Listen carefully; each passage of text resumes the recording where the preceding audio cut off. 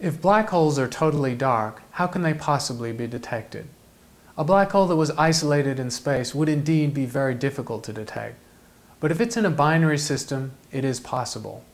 Astronomers look for binary systems where one member of the pair is massive enough to have left a core 3 times the mass of the Sun or larger. In a binary system, mass is pulled from the companion onto the black hole and accelerated. The gas forms a disk around the black hole, called an accretion disk, and the hot accretion disk emits ultraviolet and especially soft X-ray emission. So to find black hole candidates, astronomers start with X-ray surveys and look for intense X-ray emitting stars. They then look for evidence of a binary system, and especially a dark companion with a mass of 3 times the mass of the Sun or greater. About a dozen excellent systems are known where it's very likely that a dark companion black hole exists. Are black holes perfectly proven? No.